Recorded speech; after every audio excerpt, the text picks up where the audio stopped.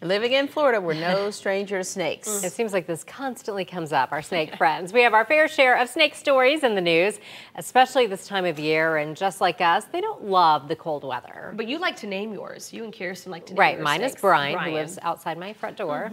Kind of spooks you every once in a while.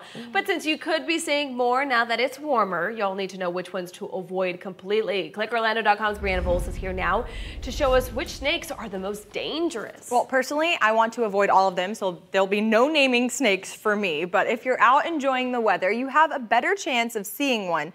The good news here, of the 50 snake species native to Florida, only 6 are poisonous. But some harmless snakes can fool you by impersonating dangerous ones when trying to avoid predators. So how can you tell them apart? Well, our partners at Florida Today put together this guide to help you. And first, wildlife officials say the easiest way to tell scarlet king snakes from coral snakes is to remember that coral snakes have black round noses, and the non-venomous scarlet king snake has a red pointed nose. You can see that right there. And you can also remember the saying, if red touches yellow, it's bad for a fellow. If red touches black, he's a friend of Jack. So next up, it can be pretty tough to tell a banded water snake from a cottonmouth, since all brown snakes look pretty similar. But a cottonmouth is a semi-aquatic viper often found near fresh water, and its bite can be deadly. Banded water snakes can make things tricky by flattening their heads to look like vipers. The visual differences here: a cottonmouth has a heavy body and a blocky wedge-shaped head. A water snake has a slender body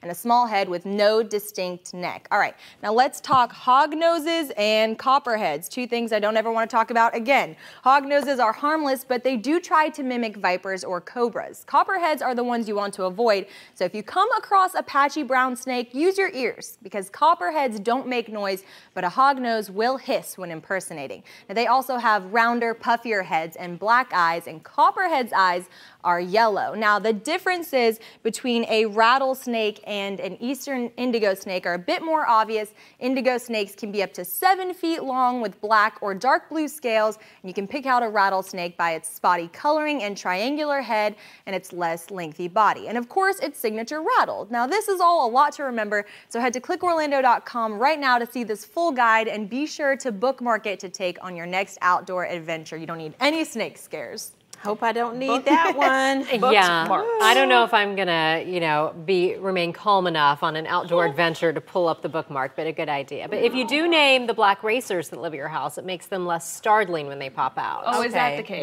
That's why we name them all. Psychology behind it. My question is, how do you even get close enough to see what color eyes they are? I'm just running the other way. Oh, well.